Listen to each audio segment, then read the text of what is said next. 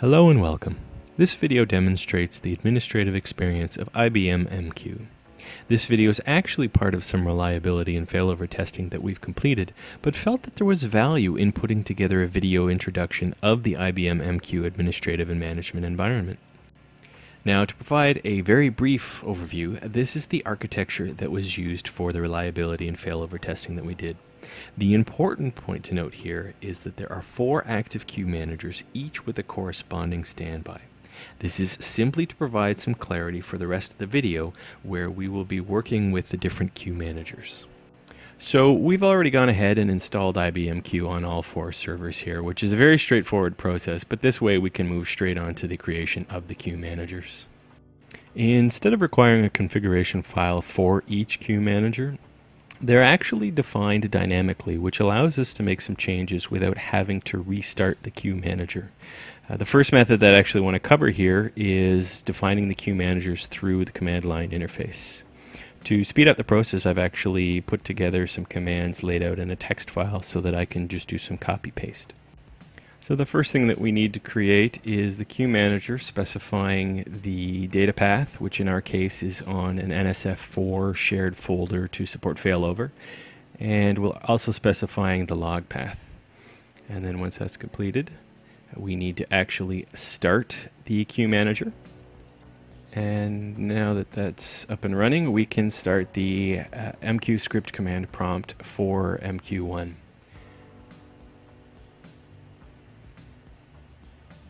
And in here, we will define a listener and start up that listener. Now, MQ1 is actually going to hold the full repository information for the cluster. And so we will define that, and we will also define the sender channel and receiver channels for the other queue managers that we'll be creating in the video.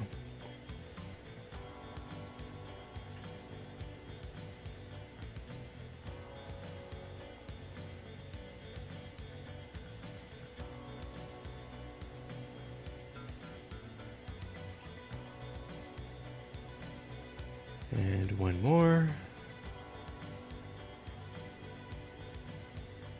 And now that those definitions are complete, we can close the MQSC prompt. So for sake of time, I'm actually going to pause the video and repeat the process for queue managers 2, 3, and 4. Now, I did come back a little early for queue manager 4 instead of doing it while the video was paused, because I wanted to point out that instead of using the MQSC prompt like we did for queue manager 1, we can actually pipe commands into MQSC, which brings me to the point that everything in IBM MQ can be completed through the command prompt, which means that all of these commands that we're using here can be scripted, which you may have already noticed that the commands that I'm copying and pasting are in fact from a shell script that we used for testing purposes to make the process much quicker. Now that all 4 active queue managers are defined and running, we need to make them multi-instance, which means the creation of a corresponding standby queue manager for failover purposes.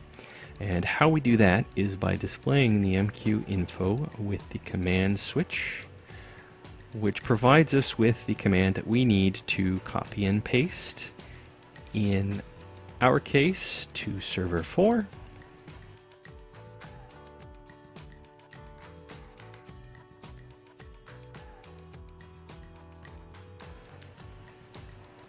And once we start up that queue manager, we will see that it comes up in standby mode. And once again for time, we'll simply pause the video and repeat this process for the other 3 queue managers. And now we have all 8 queue managers up and running with 4 active and 4 standby. But before we move on, I did mention that everything can be done through the command line, and I just wanted to take a moment to just show you how that looks. So if we start up the MQSC prompt for queue manager 1, we can, for example, display the queue manager details. We can display the status of the queue manager. And we can display the details for the cluster.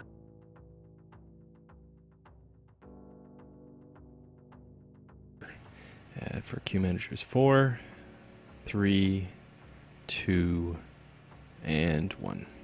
So that should provide enough of an example for interacting with the command line interface.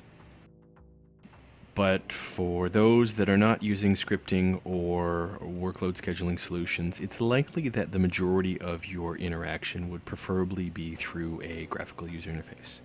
And for that, IBM provides its MQ Explorer. Now, just like the command line interface, virtually everything can be completed through MQ Explorer. So it's not a case like some other messaging products where administration and management functionality is divided between the command line and a graphical user interface, which essentially forces you to have to use both of them to manage your environment. In this case, you can do everything through the command line, or you can do everything through the graphical user interface, or you can mix and match and use whichever interface is best suited for the task. Now, just to poke around a little bit in MQ Explorer, let's go ahead and make a queue. And as you can see, there are a number of options that are available for the queue, which queue manager you want, if it's part of a cluster, if it will provide persistent messaging, and we can also open up the queue and send a quick test message. And if we refresh, we can open it up and we can actually see the message in the queue.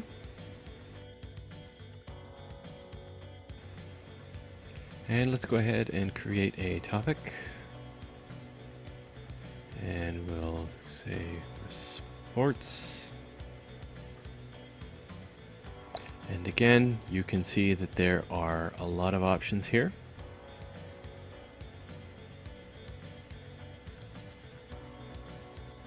And for this topic, we can go ahead and create a subscriber.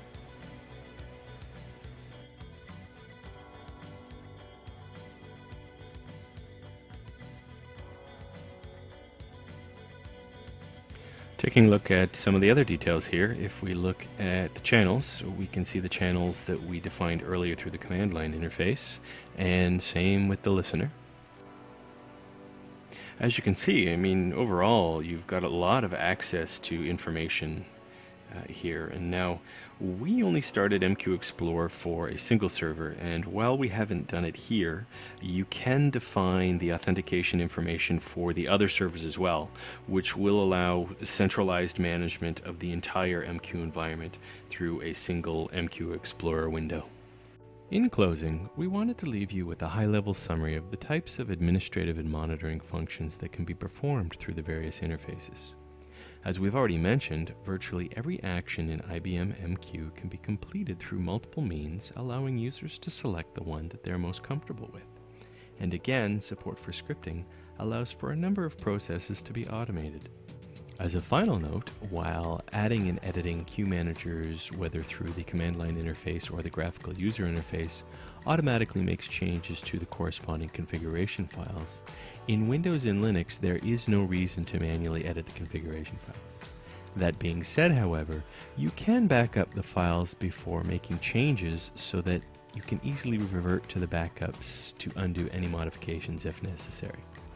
So that concludes our demonstration of the IBM MQ administrative experience. We hope that it did provide you with some valuable pieces of information, and we wanted to thank you for watching.